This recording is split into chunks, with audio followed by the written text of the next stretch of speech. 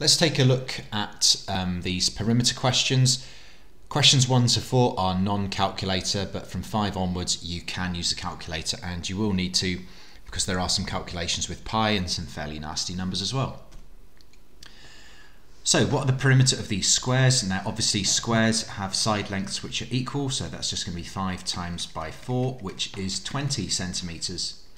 This is going to be 2 times 4, which is 8 centimeters. Here it's 8 times by 4, which is 32 centimeters, and here 1 times by 4, which is 4 centimeters. The perimeter of the rectangles is going to be 3 plus 4 plus another 3 plus another 4, so 8 plus 6. 8 plus 6 is 14 centimeters. This side is 9, this side is 5. 9 plus 9 is 18, plus 10, that's 28 centimeters. This side is 2, this side is 1, so I've got 4, 5, 6 centimeters. This side is 16, this side is 12. 2 16s are 32, plus 24, so 32 plus 24, just to be on the safe side, that's 56 centimeters. So these are equilateral triangles, meaning every side length is the same, so therefore it's just going to be 3 times 1, which is 3 centimeters. 3 times by 5, which is 15 centimeters. 3 multiplied by 15, which is 45 centimeters.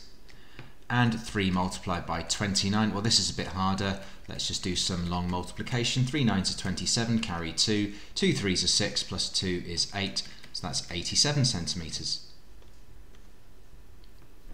These triangles are isosceles, so it means that two sides are the same, so this side is either going to be 8 or 24. I think it's obviously 24 rather than 8.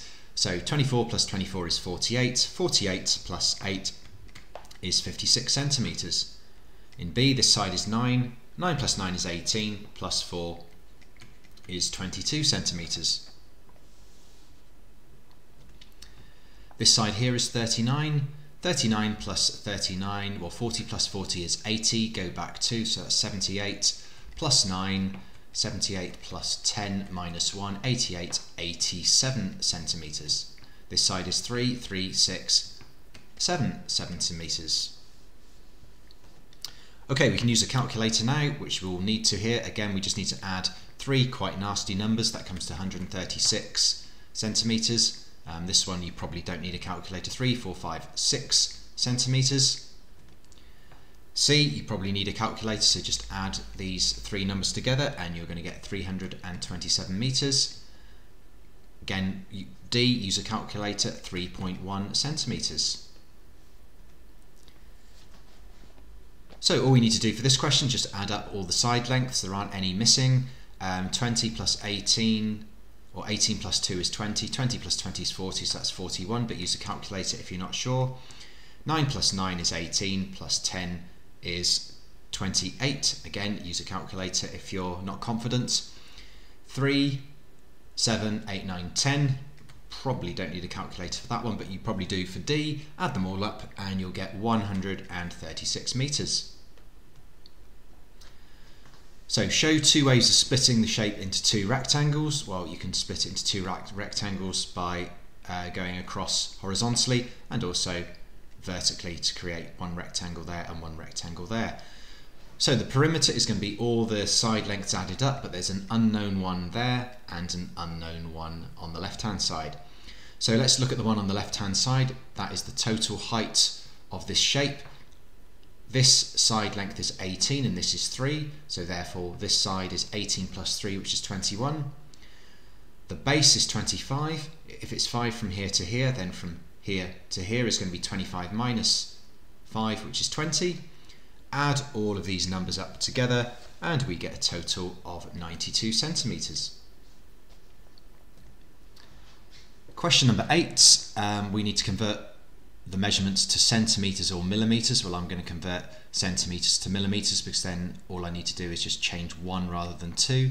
So multiply that by 10, it's 30. So this side is 30, this part here is 11, so the perimeter is all of these numbers added together, and that comes to a total of 91 millimeters.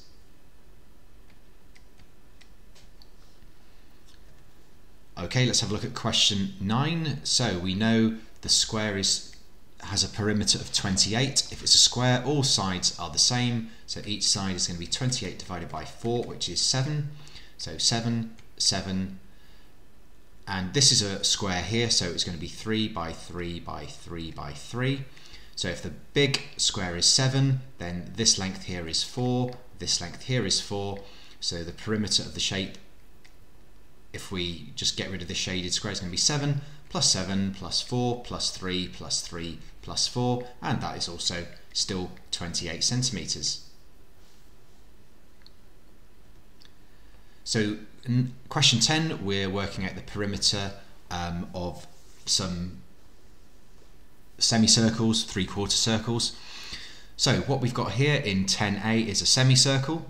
So it's going to be 18 plus half of a circumference. Now the formula for the circumference is pi times the diameter. So we want half a circumference, so that's pi times the diameter divided by 2. And then we're going to add the 18 onto it. So 3.14 times by 18 divided by 2 plus 18 afterwards.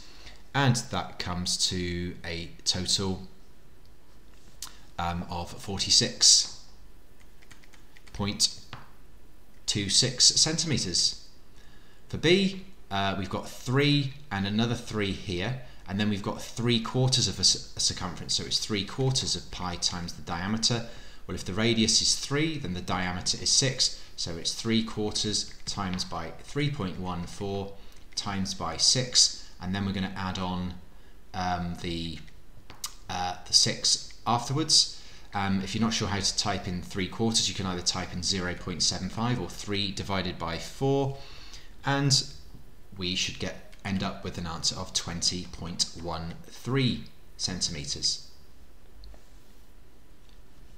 For question 10C, again it's a semicircle, so it's going to be 84 plus half a circumference. The circumference is pi times the diameter, so 3.14 times by 84, but we want half the circumference, and then we're going to add the 84 onto the end, and if we type this part into the calculator, get the answer and then add 84 to it, we end up with 215.88. In D, we've got 22 metres and 22 metres, and then quarter of a circumference, so that's a quarter times by pi times by the diameter, so a quarter times by 3.14 times the radius is 22, so the diameter is 44, and on top of that, when we've done that, we're going to add 22 plus 22, which is 44. So you can either do 3.14 times by 44 divided by 4, or 1 divided by 4 times etc, etc, or 0.25. And when you add the 44 onto that at the end, you should end up with 78.54 metres. Question number 11. So we want the perimeter. First of all, the perimeter of the rectangle that forms the base of the shape, well, that is 5, 15, 5 and 15. 15 plus 15 is 30, plus 5 plus 5, so the rectangle is 40 centimetres. And we want the perimeter of the entire shape. So the perimeter of the entire shape is going to be 15 plus 15 plus 5 plus half the circumference of a circle. So half of pi times the diameter. The diameter is 5, so 3.14 times by 5 divided by 2 plus 15 plus 15, 30 plus 5, 35, and that works out as a total of 42.85 centimetres. For question number 12, we need to work out the perimeter of this compound shape, but there are 2 side lengths that are unknown. Well, we're told it's an isosceles triangle, so therefore this side here is also 14 metres.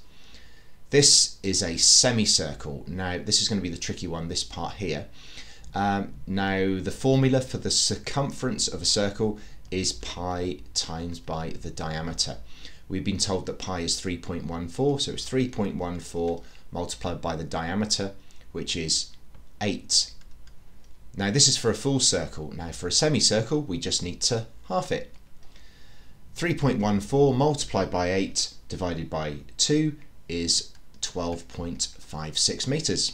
So we've done the hard work. Now all we need to do is just add 12.56, 12.5, 8, 14 and 14, and we'll get a grand total of 61.06 metres.